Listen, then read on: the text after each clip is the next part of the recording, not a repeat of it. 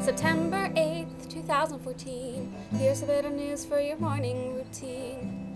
First off, it's spitting right now in Los Angeles, which means a little bit of rain. So that's news.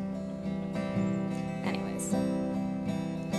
Muslims and others in Lebanon have formed a viral challenge against ISIS. They videotaped themselves burning the ISIS flag. ISIS posted videos of burning crosses. Schools in Iraq can't go back and join the rest of us in educating because 650 of them are housing displaced Iraqis.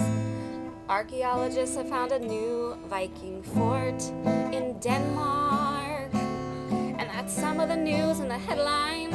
A little bit of news in the world. An investigation by the New York Times has looked at prominent Washington think tanks. They've been accepting foreign money, then their studies have been pressured by it. Researchers have found that interest in what you're doing's really important. You accomplish more and you tire less.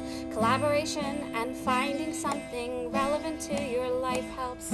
Serena Williams has won another title in the US Open. And that's some of the news in the headlines. A little bit of news in the world.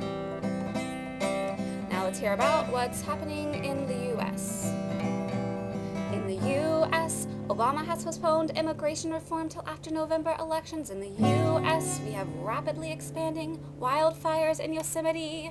In the U.S., the Justice Department is concerned about Texas's voter ID law, which accepts a concealed weapon permit, but not a school ID. And that's some of the news in the headlines. Just a little bit of news in the world on September 8th, 2014.